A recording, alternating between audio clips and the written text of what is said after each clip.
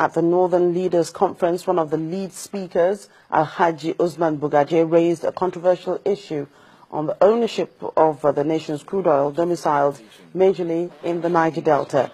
According to him, it's wrong for any state to claim that it's oil producing because 72% of the total landmass in the country belong to the North, and that by the United Nations law, it's only the North that actually has the right to claim ownership. How Nigeria's leaders should think. There is no oil-producing state. The only oil-producing state is the Nigerian state itself. Because the investment came from the Nigerian state, the territory belongs to the Nigerian state, and whatever mileage you get in the sea, according to the United Nations law of the sea, is a measure of the landmass that you have. That is what gives you the mileage into the sea.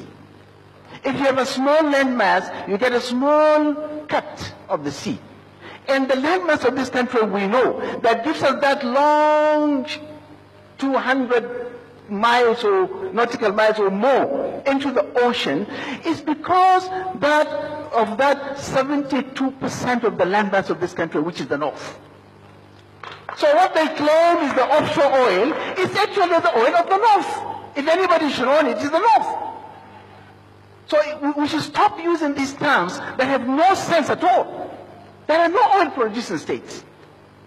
It is only the Nigerian state that produces oil.